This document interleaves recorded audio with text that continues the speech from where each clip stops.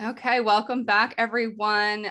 Today I have Loren Carver with me. She is a pelvic floor physical therapist out of Atlanta, and we are going to dive into whatever we decide we want to dive into today. So welcome, Loren. That's right. It's going to be a little bit of a mosh podge. It's going to be good. Thanks for having me on, Callie. Yeah, of course. So why don't you give the listeners a little intro to you and what made you go into the area of pelvic floor PT? Yeah. So my name's Loren Carver. I'm a pelvic floor specialist. I live in North Metro Atlanta. I recently started my own company about 3 months ago, actually. So I'm treating patients. My company's name is Barbell Pelvic Rehab. And I started into physical therapy because I broke my arm in gymnastics, and I really felt like I loved the whole process. I thought it was amazing getting people back to doing what they love to do. And so that was my primary driver to going into physical therapy. I was primarily in the orthopedic outpatient world and for about 7 years, and then decided to focus my efforts more into pelvic health and just the pelvic floor field, mostly because I felt like it was a very underserved area. And I love working with women, and I love working with active women. And this is a big problem. Incontinence and pelvic pain and painful intercourse is a big problem in that population. So it was a good fit. Yeah, absolutely. What do you think is the majority of what is the biggest condition that you see in your practice? Well, I get a lot of referrals from urology. So I do see a lot of interstitial cystitis, lots of pelvic pain. And then I also have a little bit of a niche that I work with active women who are trying to get back to exercise or feel safe with exercise during pregnancy and postpartum. So I do see quite a bit of people who are group fitness athletes or CrossFit or like to lift weights. So I get a good mix. Okay, cool. So you used to do gymnastics. That's awesome. Yes. Do you still do anything like that? No, the last time I've done a backflip was 4 years ago. And I told my husband, I'm going to do this every year and just see how long I've got it. But it's been 4 years. So oh my God, I don't trust myself to try it anymore. That's so funny. My mom has a friend who her email address was cartwheel 65. And the reason behind it was she wanted to do a cartwheel every single year until she turned 65. And so every year on her birthday, she'd do a cartwheel. Oh, that's and cute. It's just really funny that kind of is similar to what you're doing. Yeah, it helps keep your mobility. Yeah. I tried to do a back bend the other day. I'm I need to work on my spine and my abdominal region because it was tight. I've always been so jealous of people who are flexible because I was a 3-sport athlete, but I had zero flexibility. I really try, especially being in PT. Yeah. And they're like, okay, do happy baby, do a figure 4 stretch, do all this. And it's I'm struggling to even reach those spots. Oh yeah. Yeah. I hear you. Yeah. It's and then there's struggle. There's the doctors that are like, oh, just do yoga. And it's you don't just do yoga. Right. That is hard. It's hard. It's very hard. Oh my God. Okay. So when it comes to interstitial cystitis, what is your typical regimen with those patients? Yeah, well, I know you know this, but we have to really hit it from a very holistic approach. So, there are so many things I look at. I look at sleep, I look at stress, I look at fluid intake, I look at bowel movements, I look at their daily activity. Are they doing a lot of sitting? What's their typical life situation? Look at their spine mobility, their pelvic floor mobility, abdominal wall mobility, their breathing mechanics, and toileting mechanics. So we usually don't get through all that in the first day, but that's kind of getting a full picture of why this has kind of impacted their life, I think is really helpful. Mm-hmm. Yeah. So I know that there's a lot of people out there that are intimidated by pelvic floor PT. And I always tell them, if you're worried about the internal exam or anything like that on your first few visits, like you're allowed to say no to that, right? Yeah, absolutely. Yeah. So, there's a big educational piece when it comes to pelvic health. So some of it is like even half education. And so there's a lot of things that we can do. And the internal exam is always, patient dependent. Patient has to feel like it's something that they want and that they consent to it.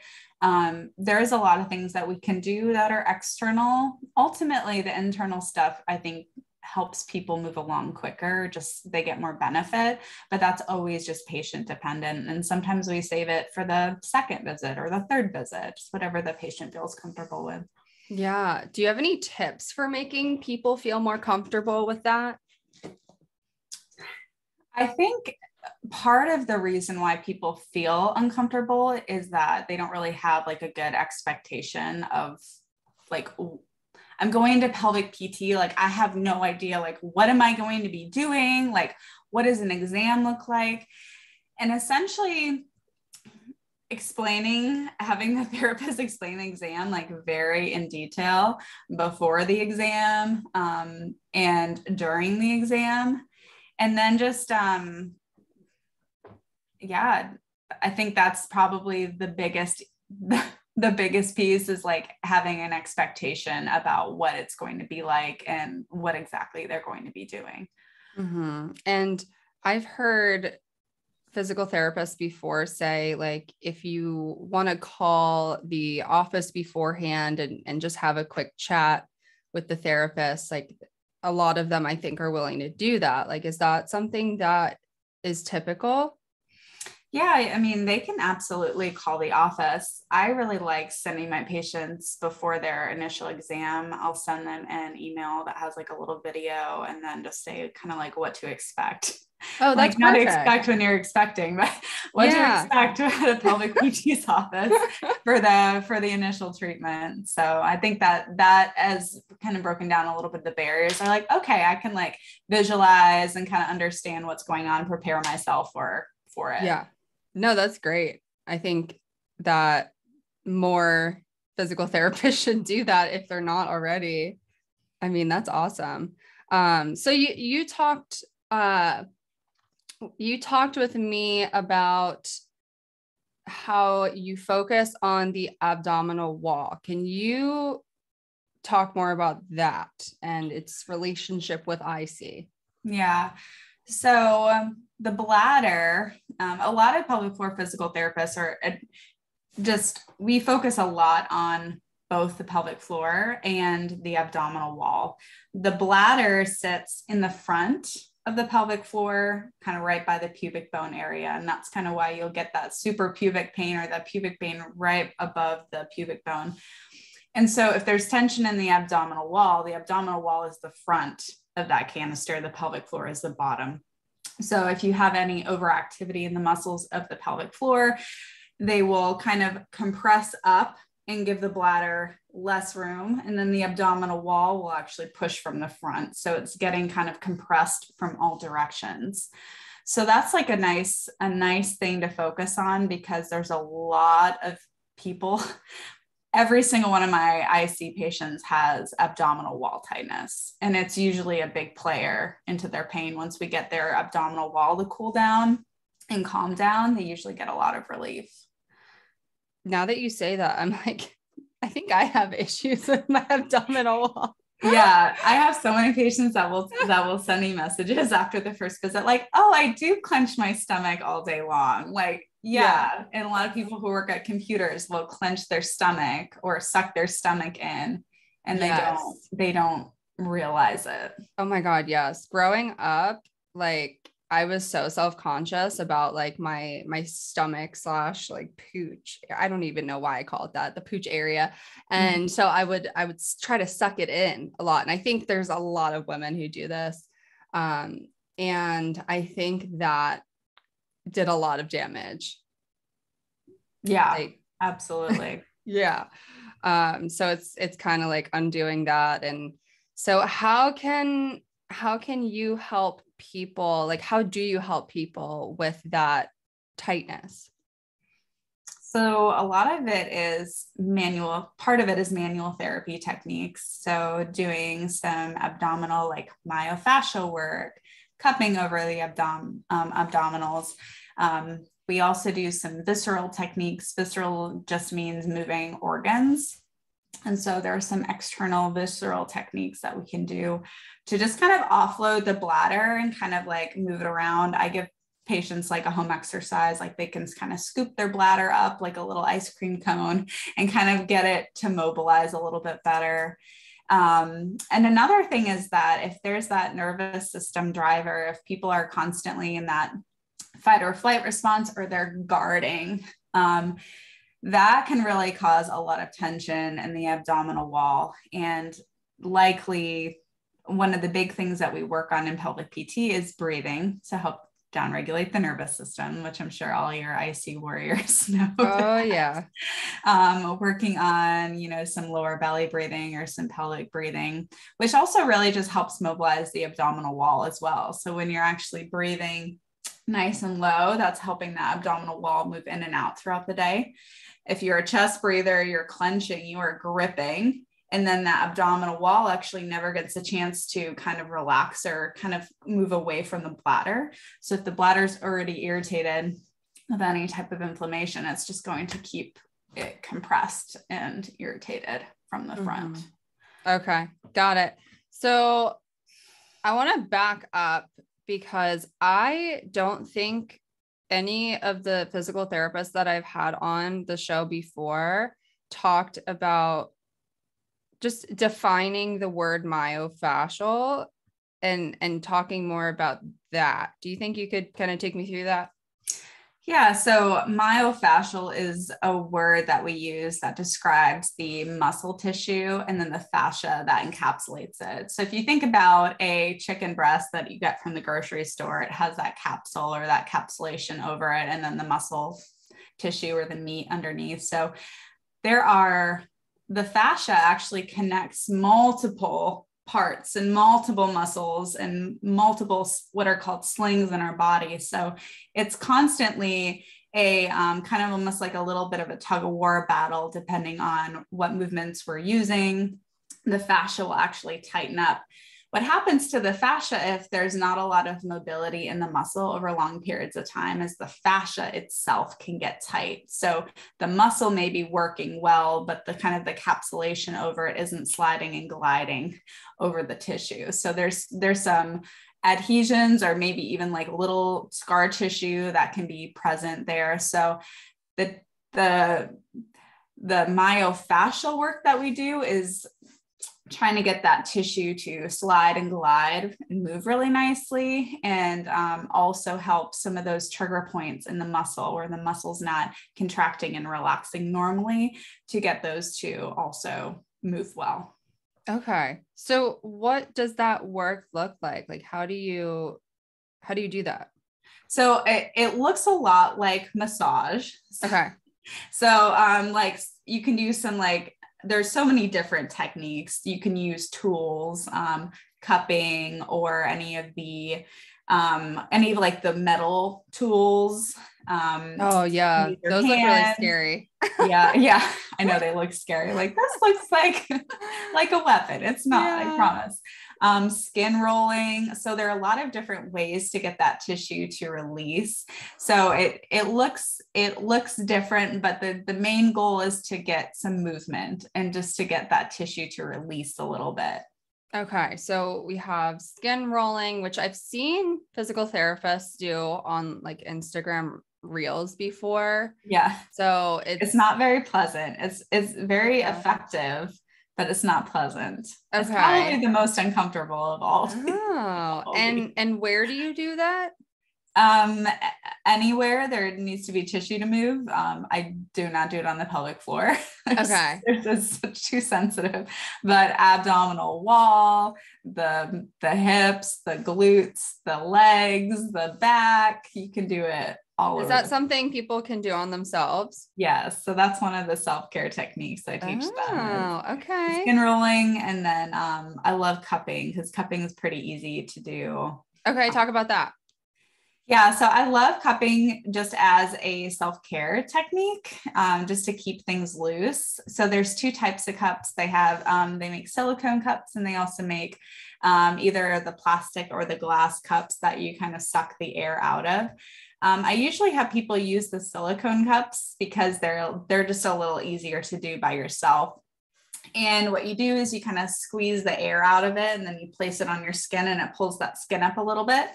And then you add a little bit of lotion to the skin, and you can actually like slide and glide the cup along like the abdominal wall, the hips, and all around. It's a great, just a great maintenance technique. Okay, cool. So where do people get these cups? Well, you can get them off of Amazon. Amazon. Yes. Oh my God. I love it. I just made a Amazon storefront. So maybe I can put some cups in there. Yeah, definitely. Yeah. if people could see what we're talking about. Oh my gosh, that's funny. So how is this something that people can do if they don't see a physical therapist, or is this something that people should go see a pelvic floor PT and then discuss with them and then do? Like, is it harmful if somebody were to just listen to this episode and then buy cups and then do it? I don't think so. It's hard to hurt yourself with a silicone cup. Just know that it should be like light pressure. You're going to get the best results if you actually see a pelvic PT, because they're going to be able to show you where and kind of how long and what you should just be checking for with your skin. You don't want it. This isn't like a situation where you leave and you're like have a bunch of purple spots on you. It's a lot more of a gentle technique. So I guess for a safe answer, in a perfect world, you probably want to see somebody to help you with that. But yeah, no, we're not holding you liable for anything here. Oh my God. When I think of cupping, I think of Michael Phelps at the Olympics. I know. Everyone's like, you're going to do what? Yeah, right. You're going to leave with like all these random bruises on your back. Yes. And like my favorite place to cup is like right over the bladder, because all the other techniques that we have are compression techniques. So if you think about it, you're always pushing down. Massage is a compression technique. Pretty much everything's a compression. Stretching, like foam rolling, all those are usually compression techniques, but the cups actually create a decompression force. So you can stick them right over your bladder and kind of just gently pull up and move it around a little bit. And that's like a really nice kind of thing. I want to do it. Yeah. You're intrigued. Yeah. I'm gonna send you some cups and then we'll meet up again. And I might. I'm going to talk to my physical therapist about this. I feel like there's probably like YouTube videos explaining how to do it, right?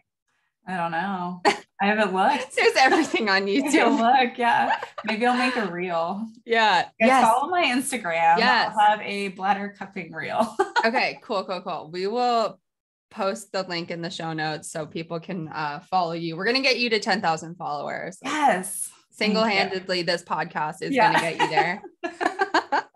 Perfect. Yeah. So for everyone listening, we were just looking at Loren's profile, and she is like 300 followers away from 10,000. So we're going to get her there.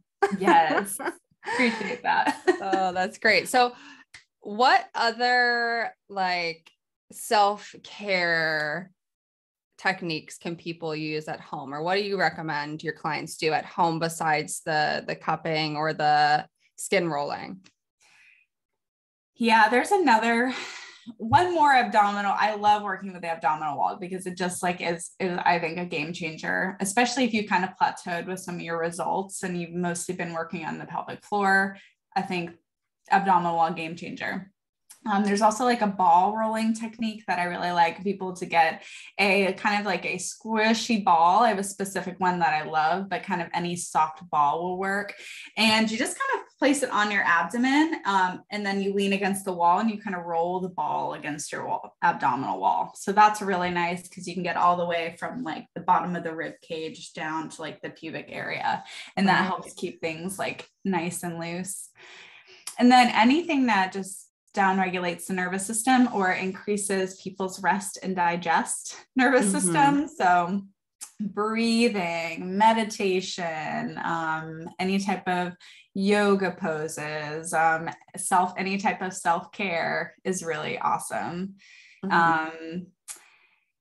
And then just from a maintenance standpoint, a lot of those pelvic floor stretches, some of those self-care tools like intimate roses wands or dilators, all those things can be really helpful. Yeah, no, absolutely. I used to use a tennis ball and like would lay on that, and that was uncomfortable. Let me tell you. Yeah, that's aggressive. Yeah. Yeah. So you're saying a squishy ball would have been better? A squishy ball, yeah. And then like if people really tolerate it, I'll have them lay with a squishy ball on the ground and they'll kind of like roll on the ground. Yeah. Yeah, tennis ball is very aggressive. Yeah. Oh my God. Now I'm thinking of like the lacrosse balls. Like, yes, yeah. That would be so anything that makes you tense up in order to like, not great. Because we're trying to like get everything to calm down. Yeah. So that's why I tell people with the stretches too. I'm like, don't get yourself in a position where you feel like you're like squeezing the daylights, preventing the stretch from happening. Cause like that's not doing anything for you. Right. Yeah. If you're straining, it's like gonna make it worse. Exactly. Yeah. Okay. So, and I feel like a muscle that we've never talked about on this show before is the psoas. So psoas, did I say that right? Yeah. Does that come into play with the pelvic floor?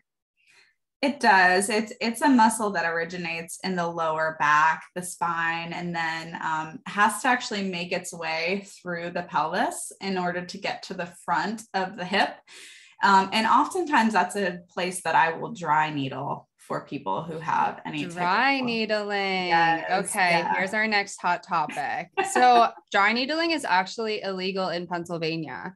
Yeah. Like what is that about?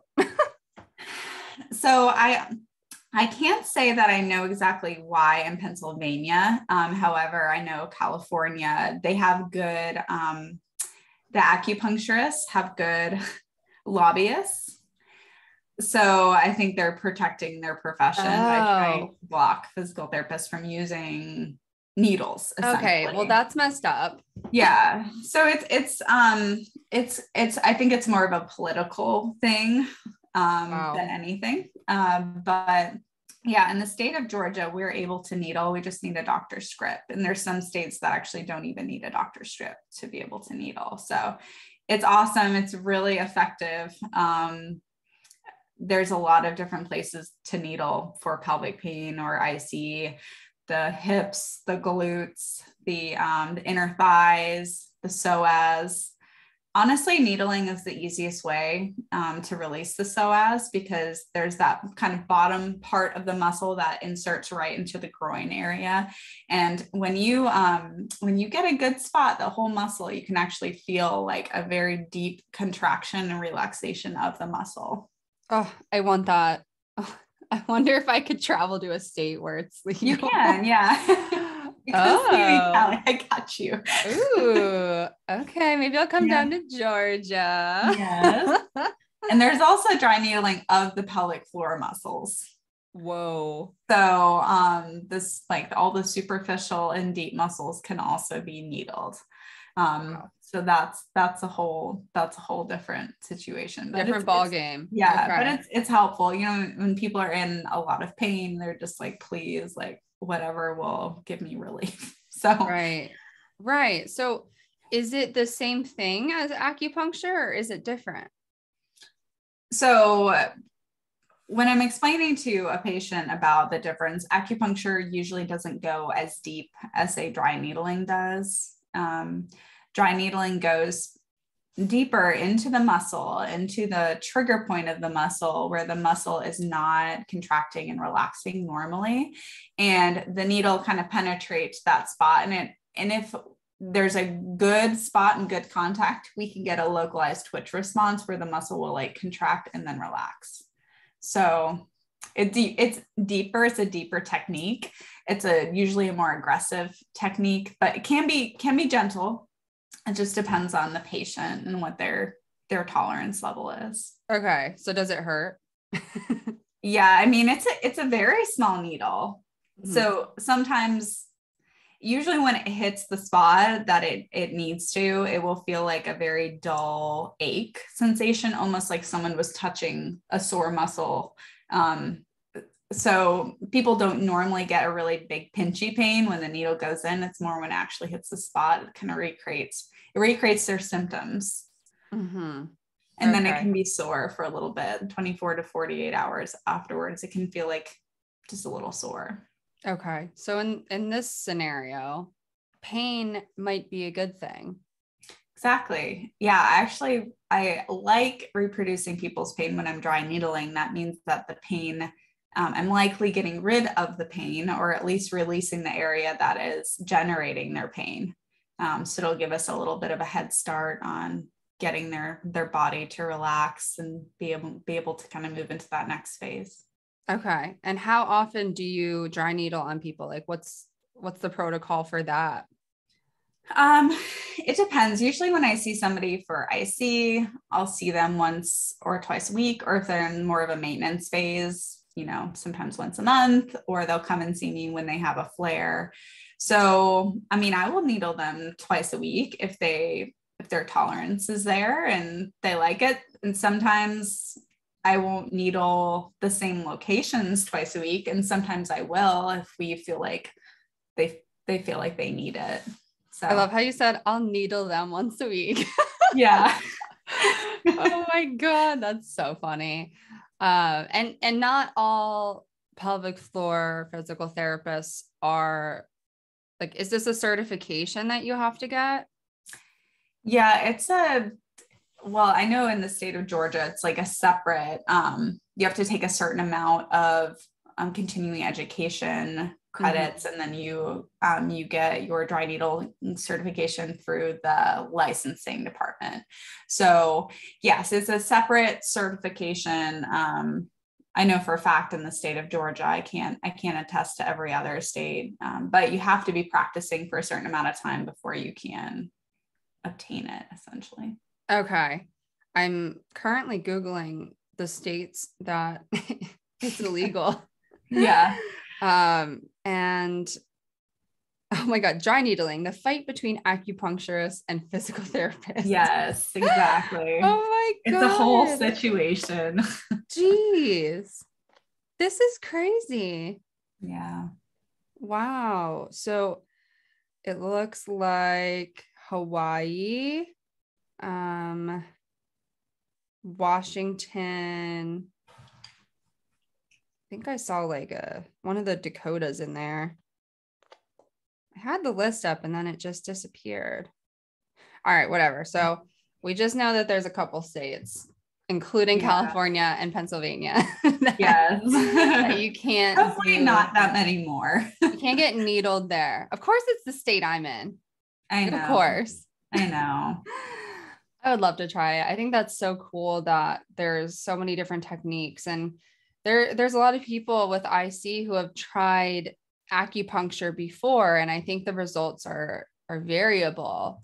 And I've tried it, and it didn't really help me. And the thing was, the lady who was doing it, she would like put the needle in and she would be like, did you just feel a release or whatever? And I'd be like, no. And then she'd like move it and she'd be like, do you feel it now? And I'd be like, no. And then there was a point where I would just say yes, because I was tired of her asking me. Yeah, she was looking for affirmation. Yeah. Yeah. So with the dry needling techniques is that we put it directly in the muscle that we think is causing your discomfort or that is holding tension, where acupuncture may put it in, your hands, your face, your ears, and all that to just help with overall pain. And there's a lot of research that shows that can be helpful. But with IC, there's such a huge muscular driver, pelvic floor driver, abdominal wall driver around the bladder. So if we can get those muscles to release, sometimes that will really help with even, their frequency and urgency and pain and all the above. Mm-hmm. Yeah. Pelvic floor PT is just so important for IC. And I think that was really validated by the updates to the AUA guidelines for treatment. And like, I'm sure that felt good for you, right? Yeah, definitely. Absolutely. Yeah.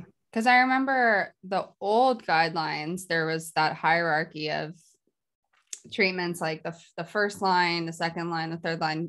PT was like second line, I think. So that's really great that they're putting an emphasis on that, because I really do believe that it's so helpful, because the majority of us have pelvic floor dysfunction, right? Oh yeah.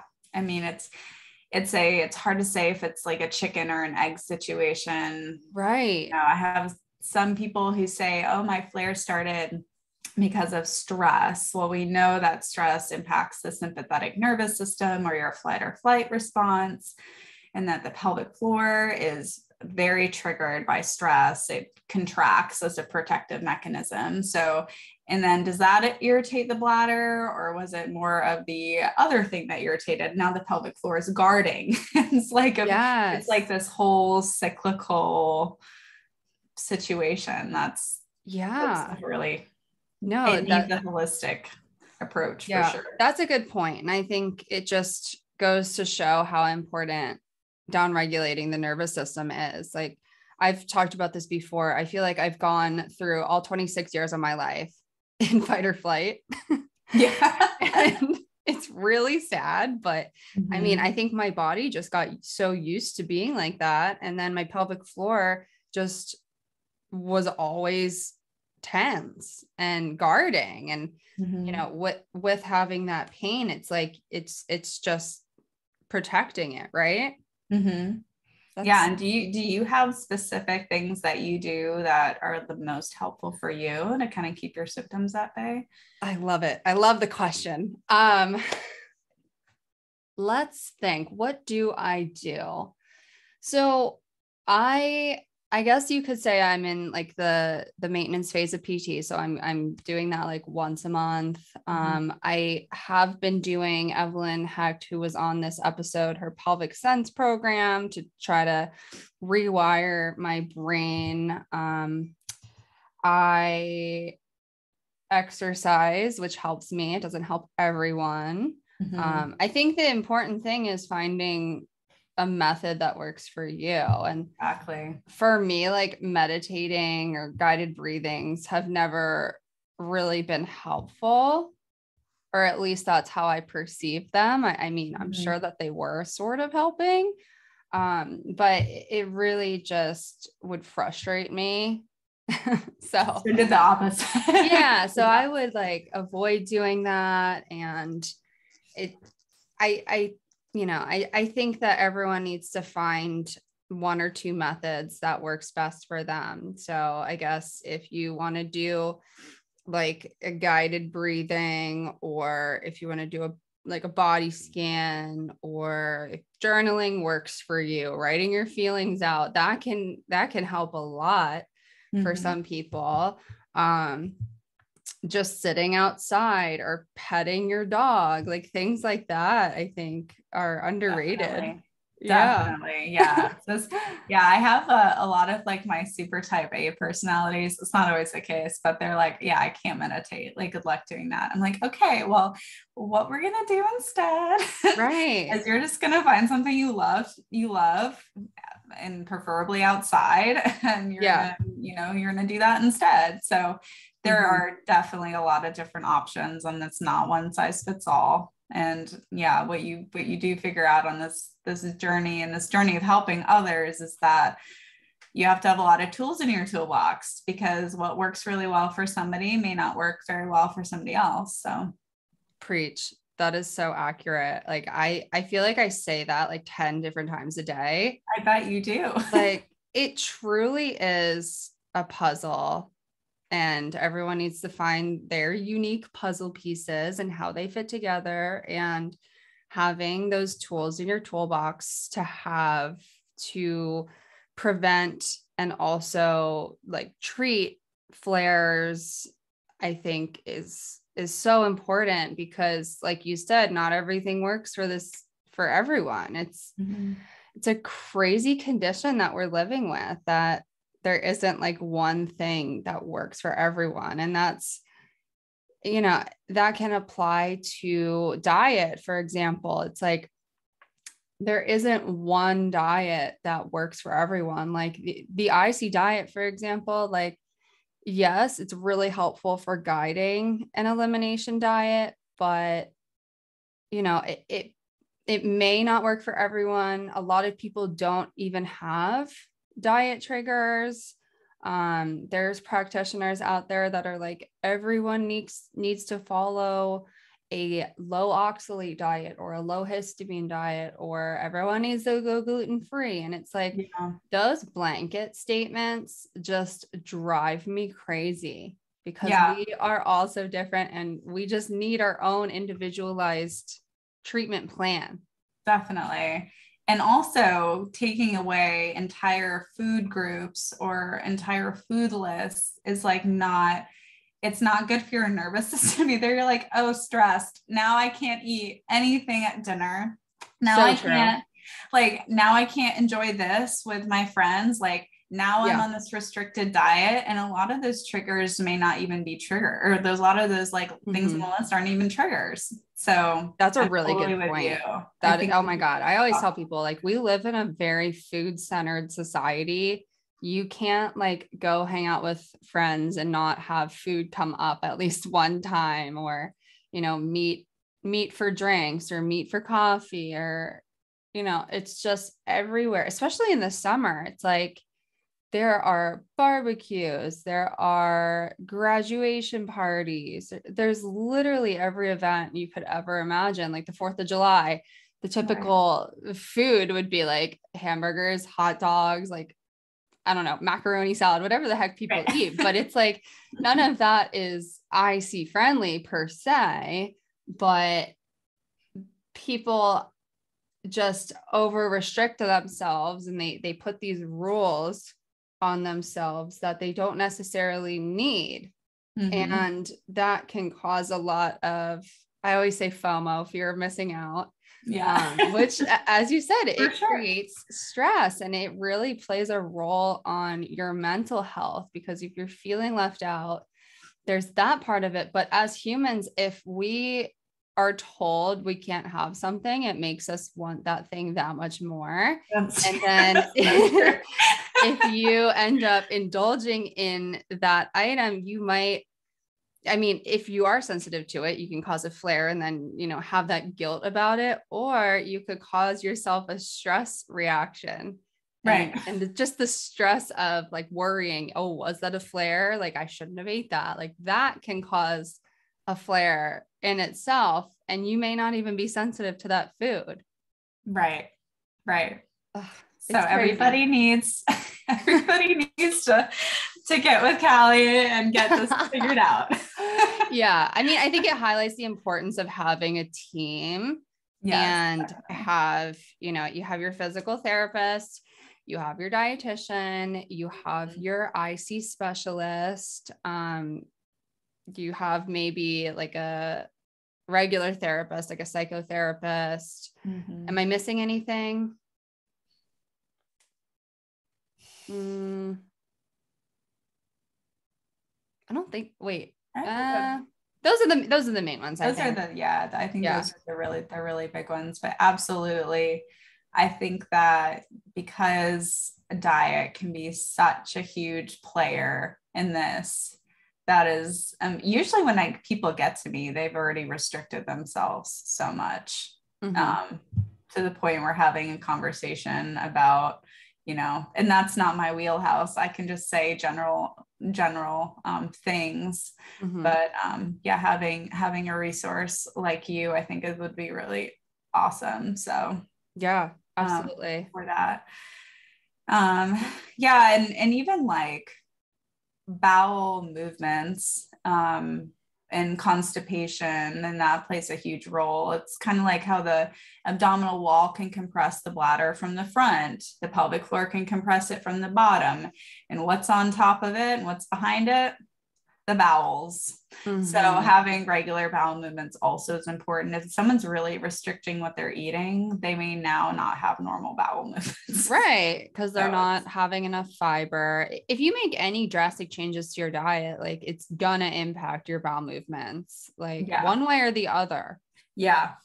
Nobody wants that, especially constipation. That is like the worst thing for your bladder. Like I can speak from experience. I have IBS, and whenever that flares up, it's like, okay, now I not only have an IBS flare, but I also have a bladder flare, and then I'm just knocked out for the entire day. Yeah. So if you've never worked on your abdominal wall, that would be amazing probably for you. I can't tell you how many patients who I see who have IBS and IC, or IBS and endometriosis and IC. It's like they're all so connected. They play such a role, and they interact with each other. So right. And if people aren't drinking enough water, that also plays a part in all of that's this. Huge. Like, I think there's people who restrict their water intake so that they don't have to pee a lot. And, of course that makes sense, but it's like your body needs a certain amount of water. And if you're not getting that, you're going to know, like you're going to have constipation, you're going to feel tired. Your skin might start looking a little funky. So there are signs that you're not getting enough water. And I usually recommend, aim for 64 ounces a day. There's other people who say like divide your body weight in half, and that's how many ounces you need. Like I just say shoot for 64 and go from there. I don't know what your thoughts are on that. Yeah, I think in the general recommendation is half your body weight in ounces. But if I have somebody who's severely restricting and they're only at like 20 ounces, because this is something I see often, I will have them increase it slowly, because their body is now used to being in a dehydrated state, and their kidneys are just going to process that, and they're just going to be peeing all the time. And so that's going to give them more of a frustration if they already have a frequency problem. But another like really important thing that I educate my patients is that I like to use the Kool-Aid example. So if you think about powdered Kool-Aid, I've never heard this before. If you had a shot glass of water and you poured like a tablespoon of powdered Kool-Aid, and then you had like an 8-ounce glass of water and you poured a tablespoon of Kool-Aid, the concentration of this is going to be significantly more like acidic, significantly stronger. It's going to be like your dark red. Which one do you think is going to irritate the bladder? The shot glass. So if you are constantly not drinking enough water, your urine is going to be more concentrated, and then that's going to irritate the bladder lining as well. So and can create frequency. Correct. Yeah. So just drinking more water, even though it scares people to do that. They're like, no, I can't. Like I'm already having leakage, or I'm already having, frequency problems. I'm like, okay, well, let's increase this slowly. And usually it does help them quite a bit, actually significantly, getting them to that where they need to be. That's right for their body. You're right. It's not necessarily half their body weight. Sometimes we have to tailor that up and down, just depends. Yeah, no, that's a really good point, to slowly improve that. Yeah. I've worked with people before who, like you said, are like barely drinking any water. And it's like, oh my gosh, we need to get you to like at least 32 ounces a day. Like that is like our bare minimum. Because I used to work with surgical weight loss patients, and they struggled to get their fluid intake because they couldn't drink with their meals. They'd have to stop drinking 30 minutes before their meal, and they had to wait until like an hour after their meal to drink. So they had like these small windows, but if they couldn't like chug water because their stomachs are like the size of smaller than a fist. And it's like, so they really did struggle. And I feel like that has helped me, helping IC patients, because I think for people struggling with getting enough fluid in, I think it's important to like have water with you at all times, because if it's not there, you're not even going to think to drink it. But if it's right in front of you, even if you're distracted, you can just sip on it. And I think for me, having a straw, like a water bottle with a straw, is really helpful, because you don't have to open it. There's not an extra step. You can just literally sip on it all day. And that can help, like, instead of chugging or something like that every few hours, it's like sipping will probably help you not have that frequency. Correct. You're not you're not flooding your body with a fluid at once. You're gradually allowing it to process it. So yeah, I'm with you on that. Small amounts are better than massive chunks. Yeah. But I also work with a lot of teachers and nurses, and they don't have that option. Like, struggle. They don't have the ability to go to the bathroom when they need to. They don't have, there's a lot of barriers for that. So there's always exceptions. I'm like, listen, you just gotta get your fluid intake. So, and honestly, those people should listen to my disability accommodations episode, because there might be ways to get accommodations for those types of jobs. And yeah, that'd be great. That was one of the earlier episodes. I can link it in the show notes, but awesome. Yeah, I would say those are the most difficult careers to have with IC, because nurses can't have water or food at their nursing stations, and they're just working all day. They work so hard. They work so hard. Like, it's so stressful as nurses. Yeah.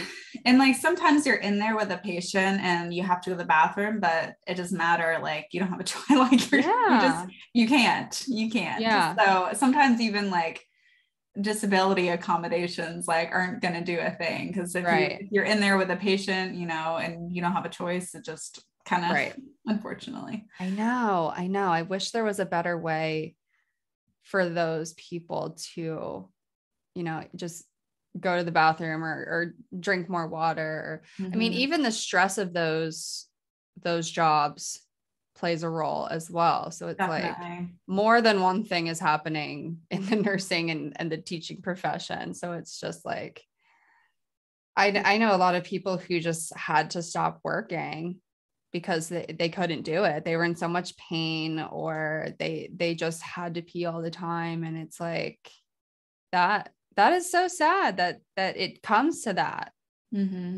Yeah.